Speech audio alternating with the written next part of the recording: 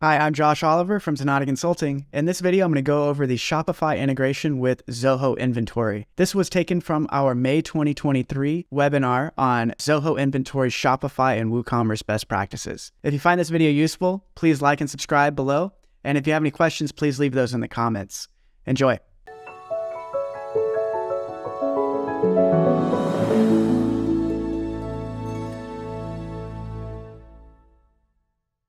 With Shopify, you want to first set up your Shopify account. So come in, create an account, and from there, you'll have basically a URL that you can integrate with your inventory. So all you have to do to add a store is you click Add Store, and then it will bring you into Shopify apps where you'll click Add App. And then from there, it'll ask you to basically log in to your Zoho Inventory account. And that's the connection made. Whenever you make that connection, you'll see a store added here, and you can add multiple stores. So maybe you have store A, store B, and you want to manage those separately, having orders coming in from both. You can do that. You can have forget what the total number of stores you can have in here is, but you can certainly have multiple stores. And if you need more, and maybe if you hit a limit, then just reach out to Zoho and they can help you out. Once you have that store created, we will go into the settings here and we'll see kind of the integration as it's set up through this standard integration. So we have products coming in from Shopify into inventory. This is a one-way push, noting that any item created inside of inventory does not get pushed over to Shopify. It's only a one-way push. And let's say you have a list of items in here that already exist in inventory. It's going to make the connection based on the SKU. It is important that SKU is a unique value and you've set that up for all of your items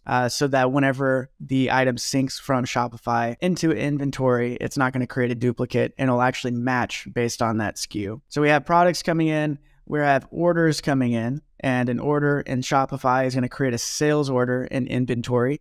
Again, that's a one-way push. We have the option to choose whether or not we want to sync in confirmed and fulfilled, or maybe we just want to bring in the confirmed orders, meaning if an order is auto-fulfilled through Shopify, let's say you're using a third-party vendor or you're doing drop shipping straight from Shopify, if you don't want those sales orders to come into inventory, then you would just want to mark the confirmed, but otherwise you would want to bring in both confirmed and fulfilled. The other two entities we can integrate, we don't have to, are the stock quantities and locations with warehouses inside of inventory. Stock quantity essentially is basically updating Shopify with your stock quantity inside of inventory. Now, this is disabled by default, and you have to enable this to push your stock quantities from inventory over into Shopify. And that basically, if you want to show its item is out of stock on your Shopify page based on your stock quantities inside of inventory, this is how you would do it.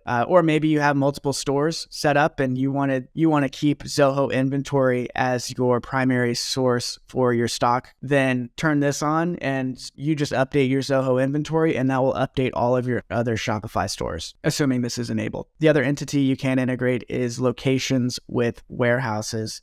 In Shopify, you can have multiple locations to manage your stock. Turn this on and you can integrate, or you can set that up as well. So that's the basic integration that Zoho offers with Shopify, and that doesn't cover everything. So whenever an order is created inside of inventory, what's missing is the rest of the sales order process, which is the invoice, the payment, and then the package and shipment. Whenever an order is created in Shopify, only the sales order is created. None of the other related records are created, such as if I'm looking at a sales order here, to close out a sales order, I need to invoice, I need to pay it, I need to pack it, and I need to ship it. And when an order is created through Shopify, you can pretty much assume that it's going to be paid because you're accepting payment through the actual cart at the end. So we know that all of these orders coming in are paid unless you're doing some other pay at a later time setting. But most likely you are accepting payment right there. So generally, we would probably build onto this integration by writing a workflow rule with a custom function that whenever an order is created, it's going to create an invoice and create a payment to mark it as paid. Now, if you haven't seen our other video where I go through that entire workflow,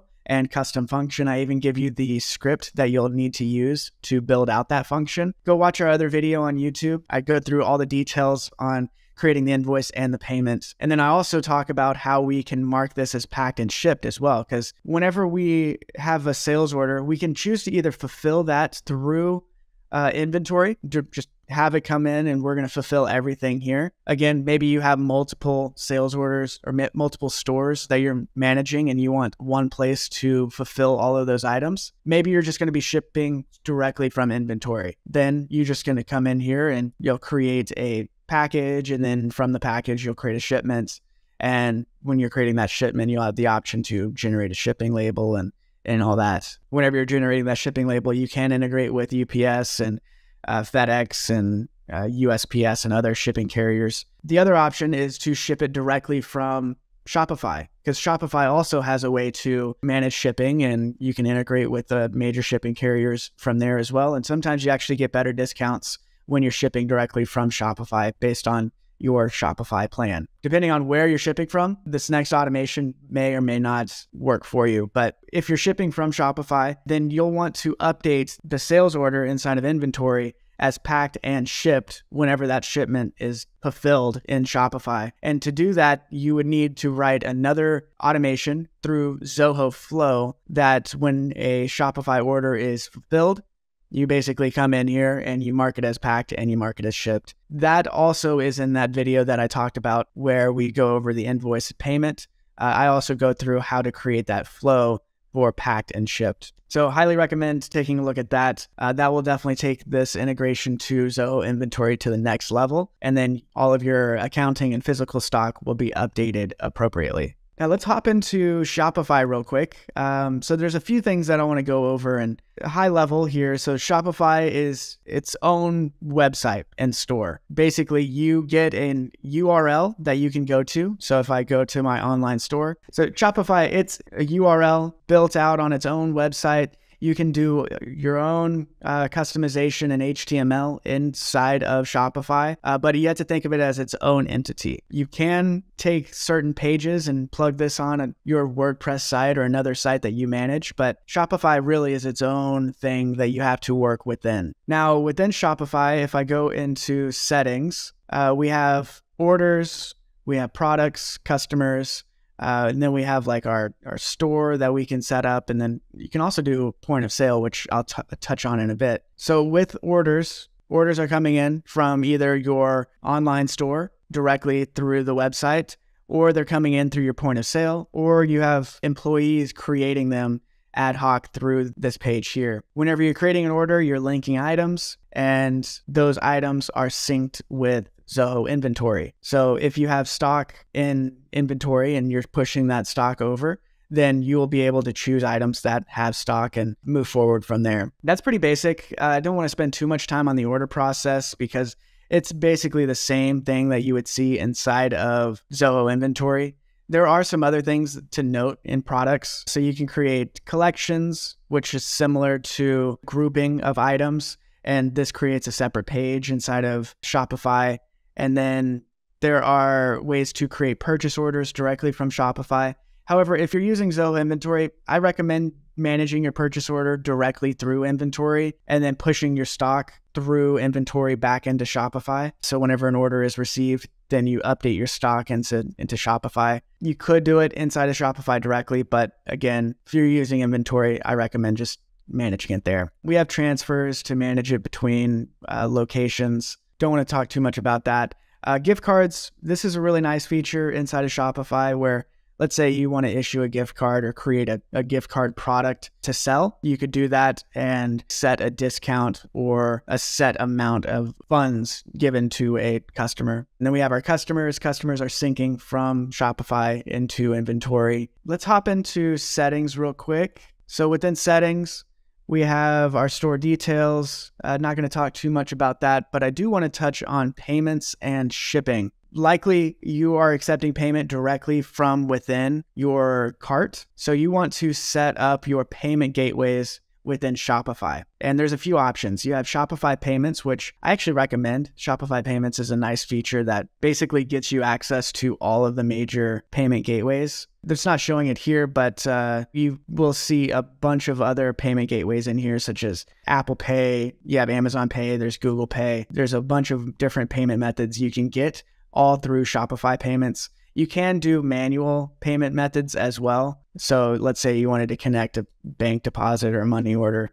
There's ways to do that. And then you could also add your own payment gateways to other third-party banks as well. And then we also have shipping. So like I said, you can either ship from Shopify directly or you can ship from inventory. It's really your choice, whichever one's going to give you the best rate or whichever one works best for your processes. I will say if you are doing serialized items within inventory, then you'll want to ship from within inventory because that's going to be your best way to choose the serial number.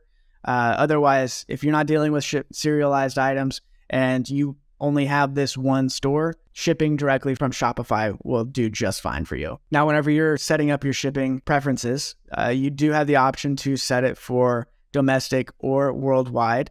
You'll just need to come in here and manage your locations. So in this case, I have domestic and then rest of the world. Either you are going to have your shipping carrier dynamically populate the shipping price, or you are going to set a flat rate for your shipping. In this case, these are just flat rates across the United States. For the rest of the world, it's actually going to calculate it for both DHL and USPS in this case. It's very easy to add rates. You just click add rate for both of these little sections. Pretty straightforward as far as that goes. There's a bunch of other settings in here, which I don't have time to go over, but definitely whenever you set up your Shopify store, click on each one of these tabs, go through each one, and make sure they are set up appropriately. We also have a point of sale, which is a very nice feature with Shopify. Point of sale allows you to, maybe you have your phone or your tablet and you are managing a pop-up booth or a farmer's market and you want to create orders right there. Very easy through Shopify point of sale. It's actually an underrated feature in my opinion. You can purchase hardware. With hardware, you can have a card reader, or if you have an iPhone, you can actually tap a credit card on your phone and it will accept payment right there through this point of sale app that Shopify offers. It's a really great tool. I've used it for my own personal business and it works really well. And they also have other dedicated hardware that you can purchase from their store as well. Point of sale orders are going to follow the same path. It creates an order inside of Shopify, it'll create a customer, and then both of those two will sync into Zoho Inventory. Likely, if you are creating that order through a point of sale, it's fulfilled at that point. You're handing them the good. So you don't need to worry about shipping. Payments is captured right there as well. So just make sure your sales order, when created in inventory, is going to be marked both as paid and shipped. Those are the main notes there. Pricing for Shopify, if you go into settings and you click on plan, after you set this up, you can create a free plan just to play around with it. But to get the features that you want, you'll likely need to upgrade to either a basic or a Shopify plan is what they call. And there's a few differences. The main one being is your rates that you're paying Shopify. So you do have a flat rate monthly, which is $29 or just $79 a month. But based on these plans, and there's an advanced, and there's even one more further than this. I forget what it's called. It's like Shopify Ultimate or something like that. But the main difference between these plans is the rates that you are paying Shopify. So you have your flat rate, but then you also have a transaction rate, which is either 2% or transaction fee for all third party, and then a 1.5 currency conversion fee for anything that's outside of the US or outside of your primary location. So, I mean, if you're on the basic, it's 2%, Shopify plan, 1%, and then advanced 0.5%. So based on your volume, you might see that advanced would actually give you a better monthly rate. Maybe 1% is certainly better than 2%. So take a look at your volume, what's going to work best for you, and do that pricing comparison to see which plan is going to work best. You do have a few other benefits of choosing a certain higher plan, which is your discount for shipping. So 88% discount on shipping, which is phenomenal. You probably won't get such a high discount if you're shipping from inventory. So that could be a real big plus when you're shipping straight from Shopify. All right, so that's basically Shopify at a high level. There's a bunch to it. Again, like I said, it's its own website too, which I didn't even talk about how you can manage and theme your website, but there's dedicated Shopify developers who can manage and customize your entire website or the front end of this store. There's so much you can do, a lot of customization, a lot of things you can build out by just like plug in or click and drag. But some of the more extensive Shopify sites have a lot of custom work done to them, which certainly is doable, but we won't be able to cover that on today's webinar.